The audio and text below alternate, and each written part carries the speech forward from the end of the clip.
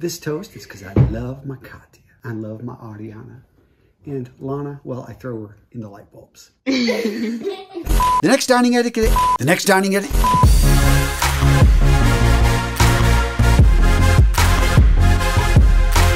So I've been married to a Slavic woman coming in on 20 years. In that time period, there's a lot of things that have shocked me about Ukrainian, Russian, and Belarusian culture. They have some crazy superstitions and habits. One being, if you forget something at the house, you can't go back for it. It's bad luck. And if you have to, well, make sure to look in a mirror and smile. Another one, if you've got guests stopping over, at least one bottle of vodka for every guy present. Seriously, they drink it all, and it doesn't even faze them. That being said, one habit I absolutely love, these people know how to toast. Seriously, my wife's family, they toast everything. And they're good at it. They know when to do it. They're not tripping over their words. They're saying things that have meaning. I mean, you look around, there's not a dry eye in the house. If you needed to give a toast right now, would you know what to say? Would you know how to grab everyone's attention? Do you know the rules on how to give a good toast? Here's to my daughter, Katya.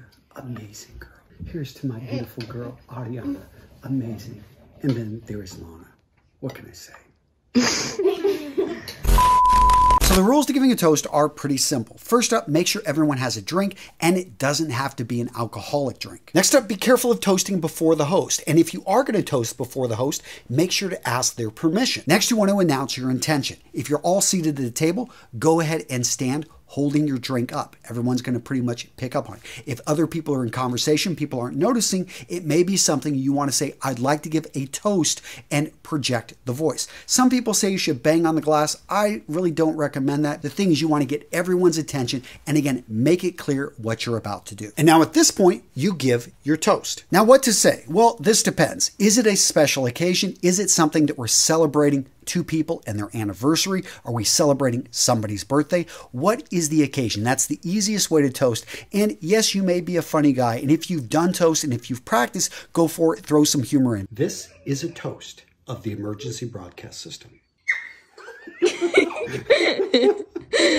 But the best thing to do is just simply to be sincere and keep it short. The next dining etiquette habit that makes you look good, saying Bon Appétit, enjoy your meal. You can say this if you're serving somebody, if you are simply eating with your family, eating with your partner, eating with a group. What you want to do is get the meal started and let everyone know, hey, enjoy your meal. Let's get started. And I realize, you know what? It makes the food taste better. When you know that somebody has prepared this, is looking out for you, and wants you to enjoy a great meal. So it's something now we say in our own family. And I found when I'm out with people, when I'm out with my family, I've now started to say this, and everyone's like, wow, well, thank you. It just adds a bit of flavor to the meal when you know that other people want you to enjoy what you have in front of you. And speaking of enjoying the food in front of you, I want to introduce today's sponsor, HelloFresh. So gents, if you haven't heard of this company, you're missing out. They make it so easy to eat healthy and to be able to cook meals which are going to impress your family or just simply yourself. Seriously, as you can see here, I had the packages delivered right to my door. I took them in my house,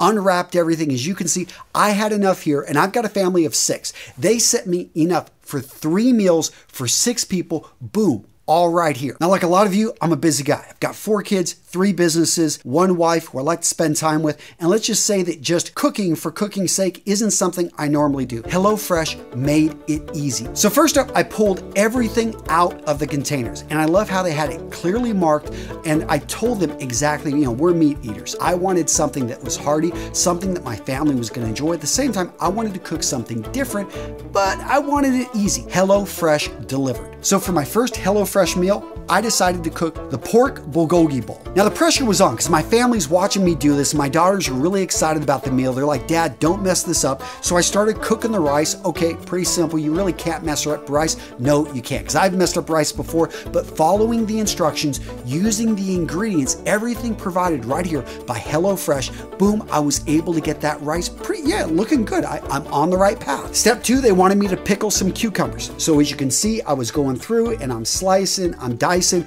Okay, I lost a few on the floor. Point being is 95% of what I needed landed right where it was gonna go, and boom, I'm pickling these cucumbers, making things happen. So at this point, I'm taking the rice off the simmer, moving it over to go ahead and sit, and let's work on these carrots. Now, I was cooking for 6 people, and what I like about these instructions, it doesn't matter if you're cooking for 2 people, 4 people, 6 people, they are super clear about what you need to do, what you need to adjust, and I had to cook things a little bit longer, but hey, look at this right here. Me cooking these carrots. Yes, I lost a few, but hey, you know, I'm not gonna cry over spilt carrots here. All right, so now it's getting serious. Let's start cooking up the pork. I don't know a whole lot about pork, but I do know you need to cook it all the way through. They did say it would take about 6 minutes, but again, because I'm cooking 50% more than what they normally talk about on this, I knew I needed to cook for about 8 to 10 minutes. And it was exactly right. It turned out really well. At least I think it did. Add in that vinegar, you know, the sauce in there. This thing's looking good, slowly but surely. Yes, the meal is turning out. Next up, I'm making the sriracha crema, and I thought this would be the easiest part, but apparently I did not have scissors with me. I'm trying to use this knife, yes, my hands got a little bit dirty, sour cream's all over the place. Yeah, at least I didn't get the sriracha all over the place, kept that right there in the bowl. Mixing this up, it's looking good, right? Nice and creamy. This is gonna turn out good. So we're getting close. At this point, I pulled the rice and I'm fluffing it, adding a little bit of butter, a little bit of salt and pepper in there. Yeah, this is game time. Okay, let's put it on the table. So now you can see, got my plate, start putting it all together, and go ahead, get that rice down there, go ahead and bring in the pork, put the carrots, the pickled cucumbers, drizzle with that crema on there. Ooh, the scallions, get a little bit of the green ones right on there, and add a little bit of sesame seed. This looks good. What do you guys think? I did a better job stacking. You know, they all mixed it up. I went for layers here. Let's see what it tastes like. Look at me eat that stuff. No, seriously, this is great. My daughters absolutely loved it. When my son got home from football practice, he devoured a bowl. My wife liked it. I mean, this was a hit. This was a great meal. Boom, made easy by HelloFresh. Seriously, gents, they made this simple. I followed the instructions. I didn't mess anything up. And believe me, there were a lot of things I could have messed up. The instructions were simple, and you were to follow them. They thought through this process. In addition, they were really clear. 5 minutes to prep, 20 minutes to cook. It took me a little bit more because I was cooking more. I was cooking for 6 people, and 840 calories. So I knew what I was getting. I felt great about giving my family a meal they never had, that they all loved, and that is healthy. And guys, that's what HelloFresh does. They cut out the stressful meal planning, the prepping, so that you can enjoy cooking and get dinner on the table in 30 minutes, or even sometimes 20 minutes, with their quick and easy options. Guys, when you go over to the HelloFresh website, they've got over 50 options, 50 different menus that you can choose from, and they got market items each week, including ready-to-eat salads, sandwiches, and soups. Plus, every recipe is packed with fresh produce sourced directly from farmers. It's also worth noting, since the produce comes directly from the farmers, you actually get fresher produce through HelloFresh than you do at your own grocery store. The result is food that tastes amazing. And I know, I've got very finicky kids. Everyone devoured everything on the plate, and they're excited. Actually, my kids are telling me, my 13-year-old, she's gonna cook the next meal. My son, he's taking the one after that. I love it. It's not just saving me time. Hey, I've got my kids cooking. Gents, as you can tell, I love HelloFresh. I want to make sure you guys get the best deal out there on the web. So use that link. Go to HelloFresh.com and use code RMRS14 to get 14 free meals plus free shipping. Seriously, gents, 14 free meals. This is the best deal out there on the web. Go over to HelloFresh. That code is RMRS14. Awesome deal. Take advantage of this.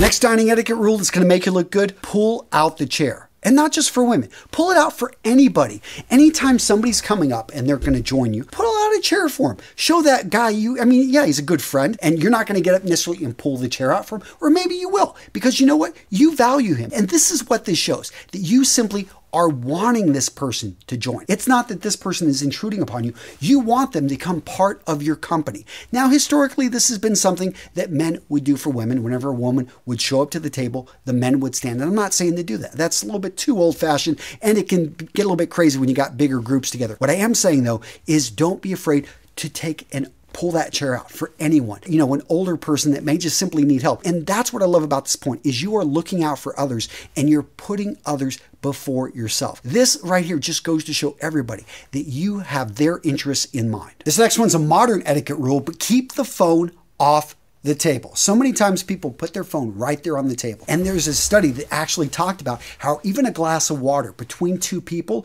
creates a bit of distance. What you want to do is have nothing between you, especially a phone, something making buzzing noises, because guess what? You're addicted to it. Most people are. And when you understand that we become easily addicted to our phones, you realize why you're putting it out there, because you can't imagine missing a call. And you're here with somebody enjoying a great meal. And yeah, it just may be your family meal. Isn't that what you're working working for? Isn't that what's important to you? You know, this partner that you've been with for years, how about you turn that phone off and give her your undivided attention.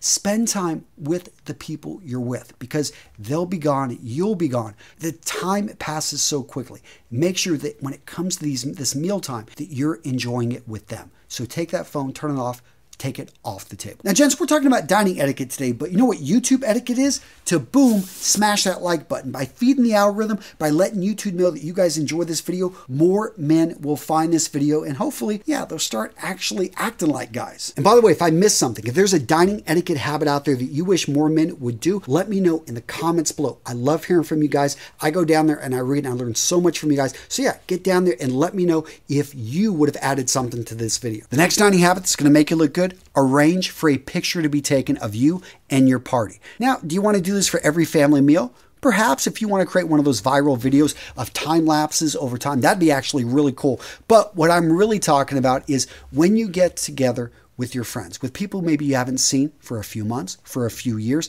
Here's the thing, I've been to so many of those and we forget to take a picture. Yes, life goes on, but pictures are about capturing the moment. And I know I just said turn the phone off and put it under the table, but this is a good thing to be able to grab that waiter, to be able to ask that waitress, do you mind? Be able to take a picture. Always go for the youngest one because they're so great at taking pictures. Point being is hand it over and ask, hey, let's get a picture taken.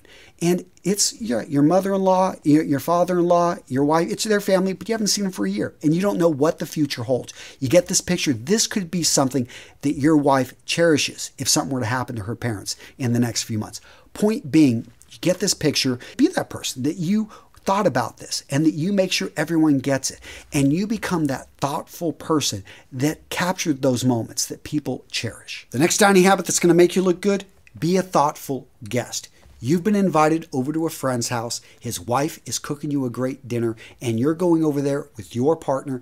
And guess what? Talk to your friend and find out, hey, what does your wife like? What are her favorite flowers? Hopefully he knows that information. If not, just simply grab some flowers and present them to her. Yes, by the way, don't arrive too early. Arrive right on time and just make it really simple. She'll take the flowers, she'll put them into a vase. Some people may want to bring wine if you know that they drink, if you know that they're into wines. Point is to be thoughtful, to actually find out what is something that she would want. Try to avoid bringing food though, unless you've been asked to bring a dessert or a meal. And I've been to places like that where it's kind of a potluck and everyone does bring something. Just try not to show up empty-handed. It definitely is something, especially if you're going to a house for the first time. And again, I find that this is really big in the Slavic community.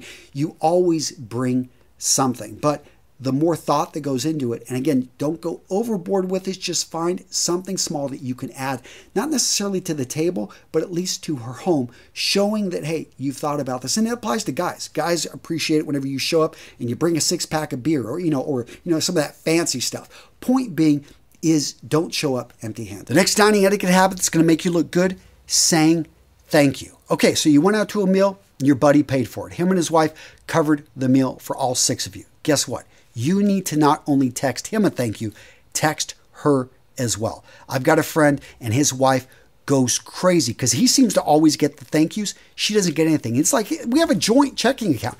I paid for the meal too. Yes, you may think, oh, that's petty. She shouldn't worry about it. No, it happens to women a lot that they are slighted, they're forgotten about.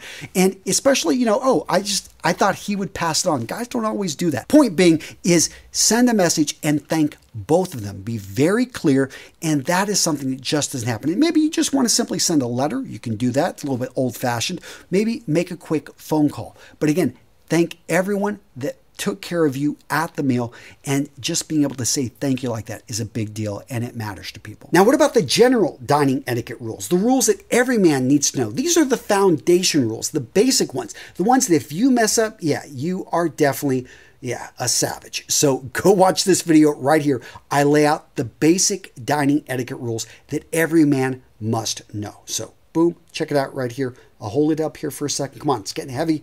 Click the link, go check out the video. That's it, guys. Take care.